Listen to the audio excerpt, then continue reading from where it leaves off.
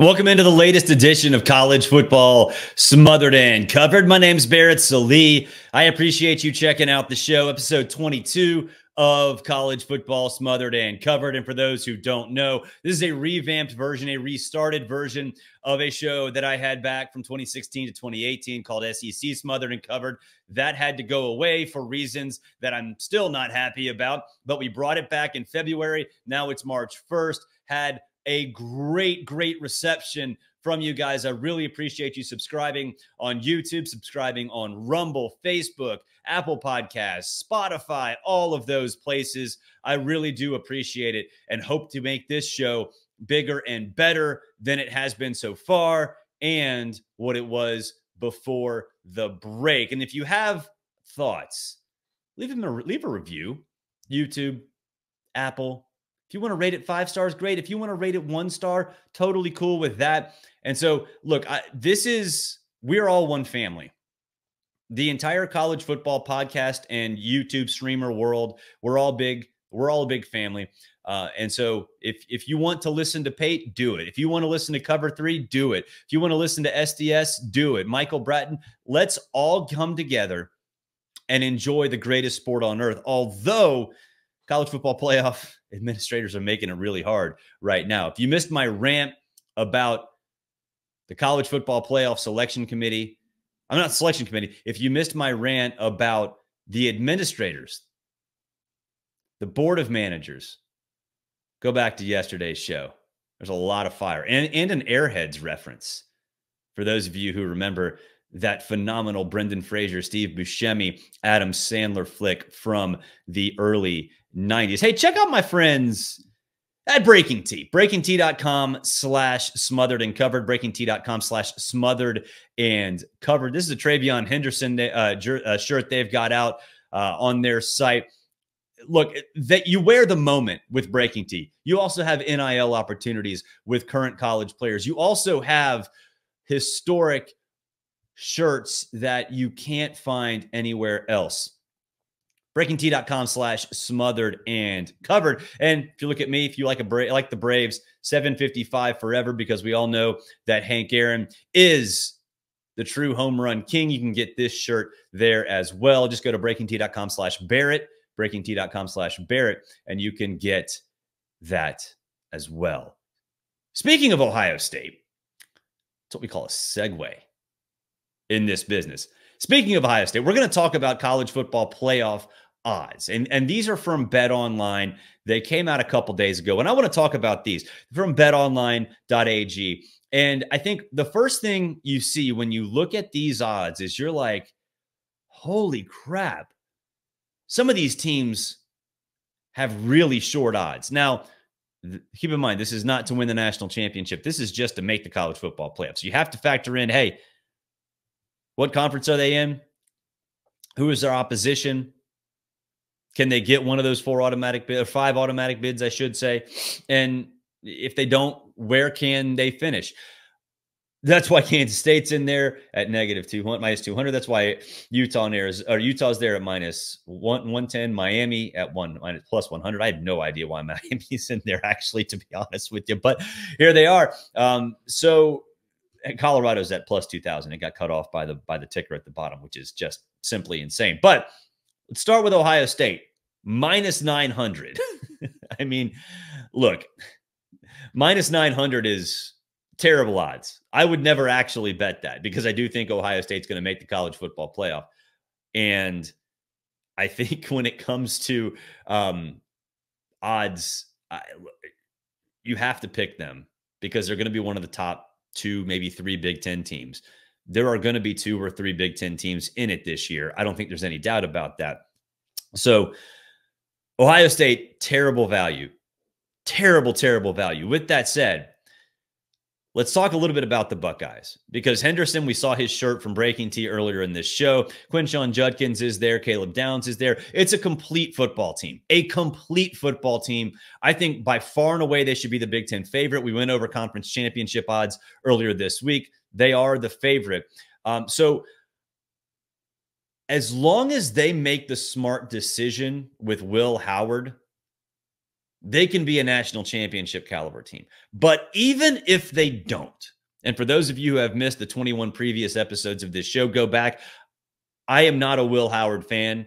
He was not going to win the job at Kansas State. I don't think he should be the starting quarterback at Ohio State this year, whether that's Julian Salan, Aaron Nolan, Devin Brown, whatever. I don't care. I don't think he fits what Ohio State wants to do. With that said, even if Ryan Day doesn't do the right thing and does start Will Howard, they're still going to make the playoff. They're still going to make the playoff. So minus 900 to make it, especially with all of the new players that have come in since the end of the season. I think it'd be irresponsible to think that they wouldn't. Now, Ohio State fans, I know what you're going to say. And you're going to say, hey, we got on you at the end of January when you didn't put Ohio State in the playoff. Well, that was before the mass influx of talent. That was before the mass influx of players who can make a huge difference and make things put Ohio State in a situation where they absolutely can not only make the playoff, but win it. Let's talk a little bit more about this, though, because Oregon at minus 450. I think that right now, with what Dan Lanning has done, there's a reason Alabama wanted Dan Lanning, because he understands how you win in college football now is you win at the line of scrimmage. They've done that consistently. He continues to recruit players that can win the battle in the trenches. And in the Pac-12, it worked great. Now, I get it that they didn't make the playoff, but in the Pac-12, being able to compete consistently is because they were able and are able to win at the line of scrimmage. Now, that was except against Washington, but that offensive line won the Joe Moore Award, and sometimes you just run into a buzzsaw. Now, Oregon at minus 450. Keep in mind, this is to make the college football playoff, but not win it. And that's the nuance of this discussion. Because at minus 450, getting in is fine. Dylan Gabriel, we talked about this earlier, I guess it was last week, that, he's third in Heisman Trophy odds. I think that's insane. I don't trust Dylan Gabriel. So picking Oregon to win the national championship, I think is insane. Because A, it's going to be strength on strength for Oregon in the Big Ten, certainly on a week-in, week-out basis in the trenches. And B, I think Dylan Gabriel is a quarterback who's above average, maybe at times great, but not elite. I think Dylan Gabriel is a player who can win you a ton of football games. Can he win you 2 or 3 when it matters most against great competition in a 12-team college football playoff? No, I don't think that he can.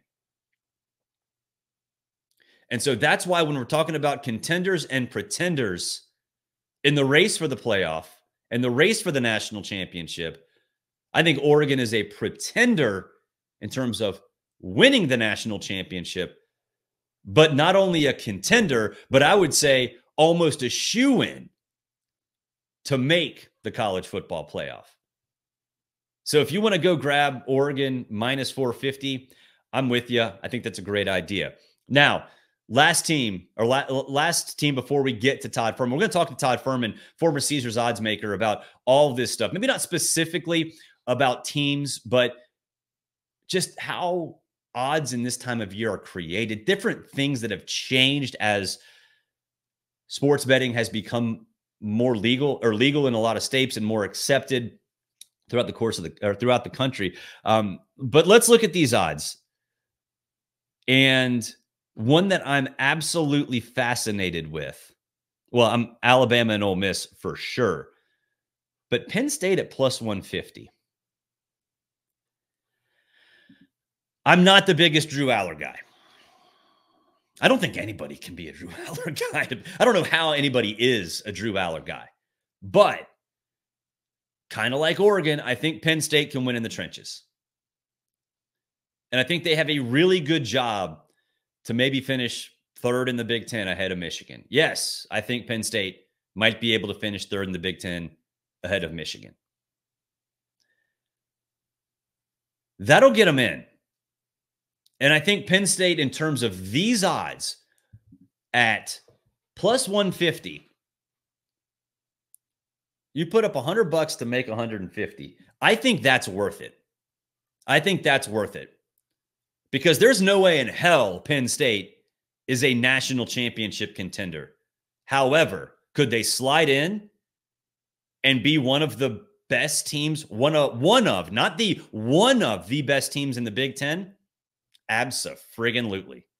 Abso-friggin-lutely. Now, the last team on this, one spot behind Penn State, the Notre Dame Fighting Irish. Now, Notre Dame is the most polarizing team in all of college football.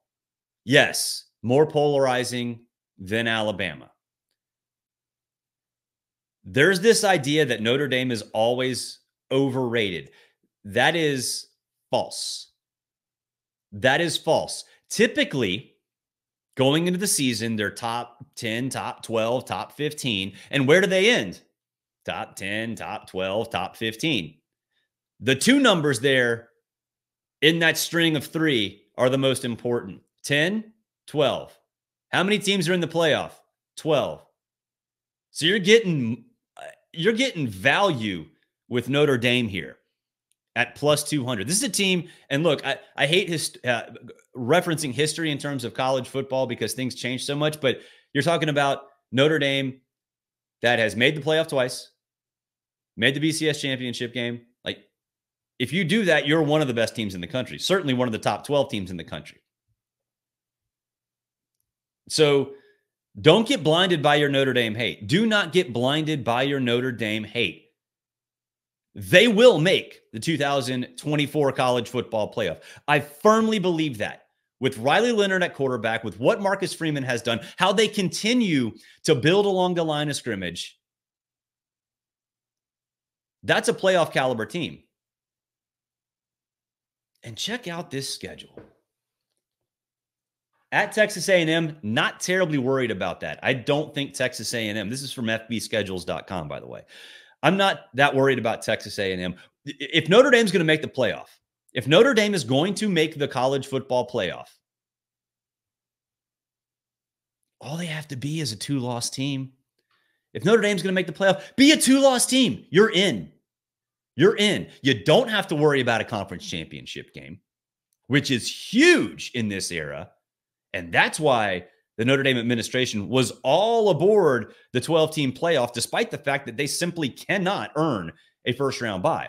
They don't care. They don't have a conference championship game.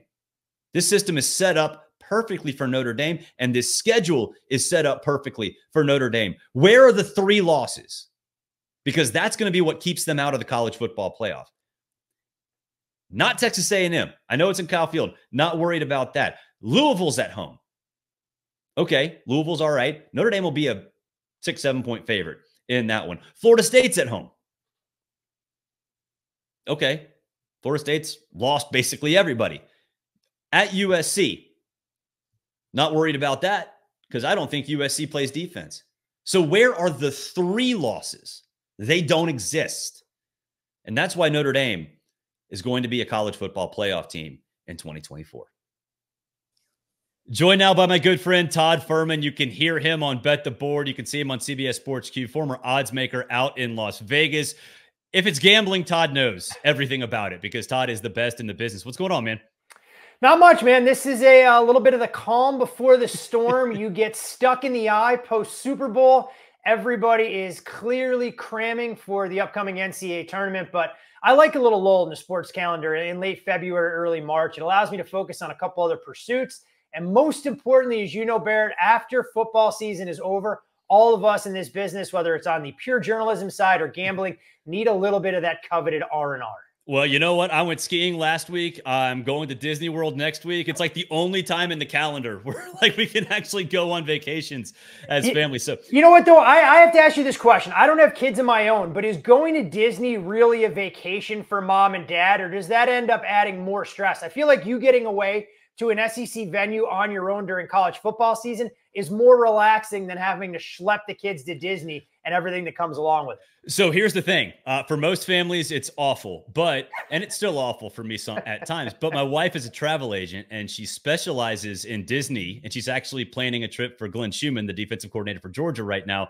So it's a tax write-off because she's working.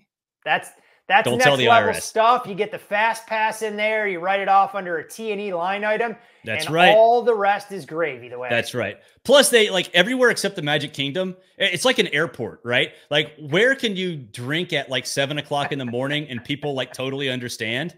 Like airports and Walt Disney World. Like, it's just like, you're like, I see, a frozen Jack and Coke at 10 a.m. Deal. I'm in. It is the perfect breakfast accompaniment for a 7,000 calorie funnel cake loaded with chocolate syrup, powdered sugar, and everything else you can get into your system. A true diabetic's delight at 10 a.m. It's so good. So good. All right. So earlier in the show, Todd, we showed some futures on making the college football playoff. And, you know, to me, these are all about entertainment, especially because the transfer portal window still exists. And we're still having coaching changes right now. But in terms of evaluating teams this time of year as opposed to 10 years ago, how has it changed and how do you approach something like this? You know, honestly, you have to be that much more aggressive. And I think that pertains to both the odds making side of things and if you're going to be a bettor. I mean, I work with some of the sharpest guys in the space that have fine-tuned their power numbers after the first wave of the transfer portal, and they're ready to pounce on some of the win totals that are already up at various shops. Now, I know they'll take lower limits and things will sharpen up as we get deeper into the summer. You mentioned it, the second transfer portal window, because Lord only knows what these rosters are going to look like for some of the top teams, how these coaching staffs are going to get assembled, and what can change from now until these teams start to convene on campus in the middle of the summer months, getting ready for kickoff Labor Day weekend. So it has really become an elongated sports betting calendar for college football fans, because years ago, Barrett, when I was behind the counter at Caesars, and it feels like an eternity ago where I can be the old man, get off my lawn type stuff,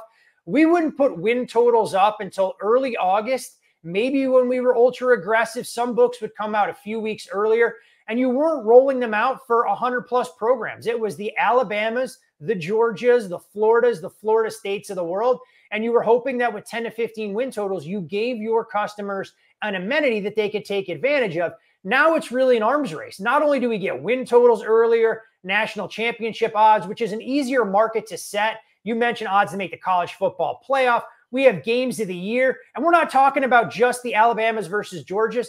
You can bet Colorado against North Dakota State that opening weekend of the season if your true degenerate heart is so inclined. You can bet Heisman Trophy now too. And it's so interesting to me because before the transfer portal window closed, there were players who you didn't even know where they were going to play. So, you know, it's so different now. So when you see a player transfer, right? When you see somebody like, let's just use an example, DJ Uiagalelei go into Florida State or pick a player, doesn't matter. How different is it? How hard is it to actually pinpoint where to put his Heisman Trophy odds, considering you don't even know how he's going to play in that system, and you don't even know what players are going to be around him? Right. That's the big thing with a lot of it. And, you know, on some level, you'll see odds makers do everything they can to kind of suppress the ceiling instead of offering massive long shot prices. I mean, you look at the board now, they're household names in power programs. Your Dylan Gabriels of the world, your Will Howard walking into a ready-made situation potentially. Quinn Ewers is going to be all the buzz in burnt orange. And these are players that you may see their numbers continue to drift out, even with one poor performance. But books aren't going to accumulate that level of liability. And if we even want to stay in the SEC, I mean, Nico and Iamavella, and I'm going to butcher his name about 37 times now before the season starts. I mean, this was a guy I watched against Iowa, and I'm thinking, you know what? Maybe I'm going to be able to get 40 or 50 to 1 on him in the Heisman market if he doesn't start, knowing the level of athleticism he brings. And while he won't be a polished passer, but you look around, most books have him in that 10 or 12 to 1 range. Am I going to go in with an unproven commodity and tie up my money for 9+ months? Absolutely not in a market like this. Now, where I do think it gets interesting, Barrett, is if you have, you know, a little bit of inside intel or you want to try and speculate some, if you feel there's a quarterback with a skill set that could be on the move, whether he's a G5 guy looking to upgrade or something along those lines, that's where you can lock in a little bit of value. And full disclosure, I tried to do that last year. It didn't quite work out for me. But when there were rumblings about Tyler Van Dyke potentially leaving Miami to go to Alabama to take over his QB1 there, you know, I would have been a fool not to try and at least grab a little bit of him at 200 to 1 for small stakes. And even when Miami started off hot with that big win against Texas A&M, I mean, Van Dyke's odds got as low as 25 to 1. We know how the season ended, as it pretty much does every year for a quarterback in Mario Cristobal's system. But that's where you have to be as much a speculator as a handicapper, trying to get ahead of the moves, knowing that Heisman Trophy odds are as volatile as any in the sport, given the fact that it's really, what have you done for me lately, even when teams have 9 to 10 games under their belt in November. Well, maybe it would have helped if Mario Cristobal learns how to manage a clock. That could have helped Tyler Van Dyke. That's something that I think Miami fans would like to see, although I'm quickly realizing Hurricanes Twitter is an absolutely wild place, because they will defend Mario Cristobal to the ends of the earth, talking about how, no, it's the talent not achieving what they expected, more so than Mario having the fact that he was the common denominator in Justin Herbert not really throwing the ball downfield. We've seen the erosion of quarterback play at Miami. And Lord only knows what it'll mean for Cam Ward when he takes over under center down there in Coral Gables this season. I wasn't going to ask you about this, but Kane's Twitter versus Vol's Twitter, which one's more aggressive? You know, it's fascinating because I think both have a lot of similarities, given the fact that they are entitled fan bases who come from blue blood programs who really haven't won much at a higher level over the last decade or so. Now, I will give Tennessee fans credit because they're starting to see glimpses of Josh Heupel and what they can do.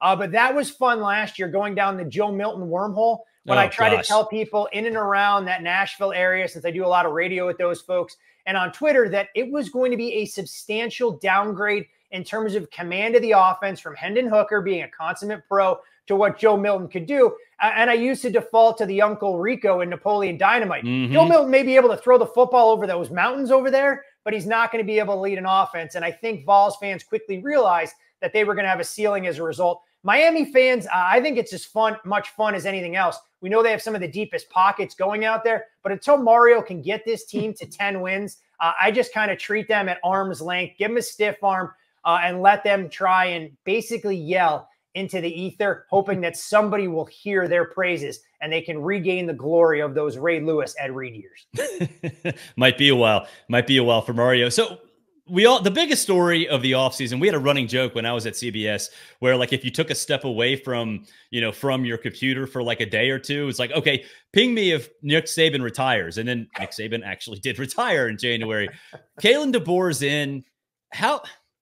If you're examining Alabama from a win total perspective, from an SEC championship perspective, and the personnel is the personnel, I get that, but how much of a factor is Nick Saban, and how much of a downgrade in terms of how odds makers look at Alabama is a Kalen DeBoer-led Alabama team? I think it's a decent downgrade, only in the fact that what you've seen already from Alabama is their inability to retain some key cogs that entered the transfer portal, because Alabama had kind of defaulted to having that Nick Saban factor. Look, and you're closer to the Alabama community and in and around the SEC than I am, but I've been told from some sources that I really respect that their NIL isn't anywhere close to a lot of the top tier programs, because they didn't think they were going to need that infrastructure in place almost overnight. So what happens is players leave. Kalen DeBoer now has to institute his own systems.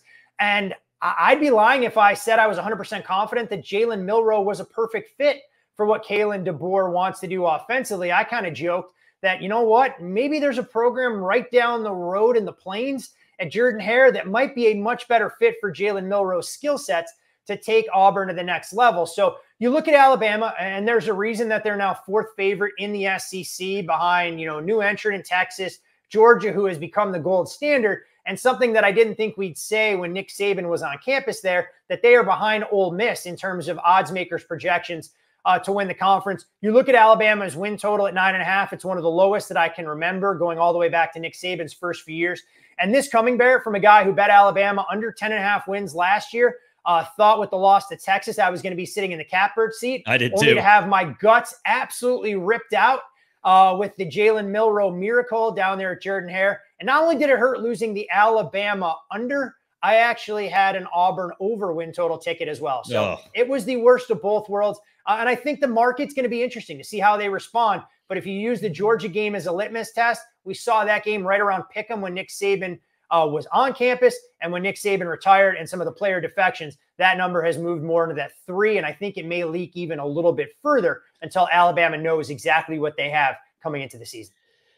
Todd, earlier this week on the show, we examined Power 4 conference title odds, and it was interesting in the Big Ten because you had a group, Ohio State, Michigan, Oregon, and Penn State, that were not necessarily even, but there was a line of delineation after those 4 to USC. And I am totally on board with that because I am not buying USC at all because I think the shine has worn off on Lincoln Riley. Is that the case now with odds makers as well? Yeah, I think USC is one of those wait-and-see teams, and this was a program that came in with all the momentum in the world into last season. They took a ton of money from professional bettors over their win total going into the 2023 season, and we knew their schedule was going to be stratified. The first 6 games were glorified exhibitions, but you saw kinks in the armor for SC against some of those inferior foes, not being able to get that level of separation, and then the wheels kind of fell off over the final handful of games. And you don't have a transcendent talent to lean on now like you did last year with Caleb Williams. Miller Moss was great, assuming that he wins the starting job in the bowl game. But a bowl game against Louisville isn't exactly what it's going to be in terms of a litmus test going forward in the conference. So I'm perfectly fine with the way the Big Ten sets up now. I'm very curious to see how the travel will impact some of these teams with multiple trips across multiple time zones, whether it's the teams from the East Coast traveling out to the West Coast, or teams from the West going into inclement weather as we get deeper into the calendar in November. And Barrett, USC is a team that when I don't have a bet down either against them or on them, that I find themselves rooting for because, as you know, happy wife equals happy life. It's true. And my wife is a proud alum of USC, but has not seen them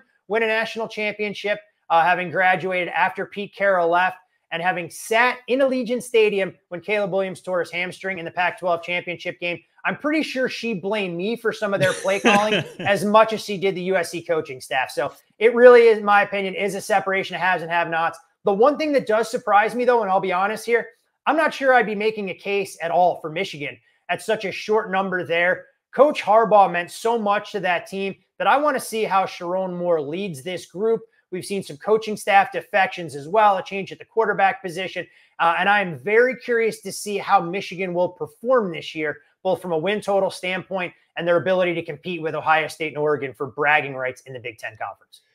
This is the last thing, and this has nothing really to do with college football. More has to do with the industry itself. We've seen legalized sports gambling just continue to grow throughout the course of the last 5, 6, 7 years. From your perspective, just how has that process been, having done this when essentially it was just Las Vegas and nowhere else? So we'll go glass half full, and we'll offer a doomsday prophecy as well, because we want to try and make sure that we can run the full gamut here. I think what's great about the influx of legalized sports betting and more operators getting into a variety of states is that you have menus that are much more extensive and expansive than we've ever seen in the past. I mean, we mentioned at the top win totals and game of the year numbers that are out before the calendar even gets to March. Would have been unthinkable when Nevada was the only state offering legalized and regulated sports betting. So in that regard, it's great. I love the fact that people have more ways to bet than ever before. On the flip side, I actually thought legalized sports betting would make it easier for professionals to move larger sums to bet into some of these markets, knowing that, the Fanatics, the FanDuels, the DraftKings, the Caesars, the MGMs of the world now had a much larger footprint. They had more liquidity coming in, but it's actually gone the opposite way, other than a few select books, that it's harder for professionals to get fair limits. You're limited pretty quickly in terms of your ability to get down. And so it becomes a cat and mouse game with a lot of these betting markets that are out there, that it's a golden age for a small stakes bettor that trusts his or her college football numbers to get down early. But a lot of pros don't want to tip their hands until they can move enough freight. So that's the catch-22 we're in. I hope it gets better. I'm not optimistic there, but it's not at all a doomsday prophecy by any stretch, knowing that more and more people that are college football enthusiasts have an opportunity to get down and bet in a comfortable, legalized, and regulated market, with new states coming online every day, and North Carolina soon to enter the fray over the next 10 days or so. Whatever you can do to get Georgia, I would Greatly appreciate that. So look, I mean, we may both know a lot of the same people, but it's all about the political machine and trying to push it across the finish line. I am optimistic that Georgia is going to get here sooner rather than later. It's just a question of how quickly that'll transpire. And unfortunately, I'm not sure it'll be there by the start of college football season 2024. Needs to happen. Needs to happen. Todd, appreciate it. Pump your info. Where do you find your content and Twitter and X and all that other stuff? Hey, appreciate the opportunity. Folks can follow me on X at Todd Fuhrman. A lot of content across all the different gambling genres, so to speak. Not as much college football and NFL content now. I am a big NASCAR fan, so we do the Stay Green podcast every week. Have a great episode just in time for the race in Vegas, but we'll be with folks throughout the stretch of schedule there. You can find me on CBS Sports HQ talking a little gambling, probably more NHL than anything else. And I know there may not be a lot of overlap on that Venn diagram, Barrett, for your audience and hockey fans that are out there. But every Monday and Tuesday, as part of the NHL YouTube, they can check out the Puck Line show. We break down a couple of games, a little more casual look at the slate through a gambling lens, but plenty of ways to get your gambling fix if you don't get sick of this ugly mug or this annoying nasally voice. Well, I tell you what, when the Thrashers come back, and not if, but when the Thrashers come back, I will gladly join your hockey podcast and tell you how much the Thrashers look, they're going to win the Stanley Cup. Now, I know for their existence, they went to the playoffs once, and they got swept by the Rangers. They will at least win a playoff game before 2030 because they are coming back before 2030. You know, Barrett, the question there, do we think they bring back the Thrashers logo, or what direction are we going in? I mean, is there any creative buzz in terms of what the third iteration of the NHL in Atlanta would look like? Since we know the Atlanta Flames fizzled, the Atlanta Thrashers didn't quite cut it, but all the talk down there you can speak to, it's all about placement of stadiums and ballparks. Yeah. Apparently that's all it takes for professional sports to thrive in the Big A. Well, it also takes good management because the first two ownership groups for the Flames and Thrashers they hated hockey. They just did. This one's going to happen, though. They better bring that the name, too. And the colors, because it was pretty solid. Todd, appreciate it. Always a pleasure, my friend. That'll do it for this edition of College Football Smothered and Covered. Really appreciate you checking the show out. A reminder to subscribe on YouTube, Rumble, Apple Podcasts, Spotify, all of that stuff. I really appreciate you over the last month checking the show out and giving all the positive and negative reviews. That really does matter to me. And so we will keep this going. Enjoy your Friday, everybody, except, there might be more if breaking news happens Friday afternoon, Saturday, Sunday, whenever. I will be out all week next week, but there will be shows throughout the course of the week. Maybe not every day, but we'll try to do them as much as possible while I am in Disney World. Might be audio only, but even if they're audio only, they do pop up on the YouTube channel. They will have those little audio lines from Red Circle, but still, they will be there. Enjoy your Friday.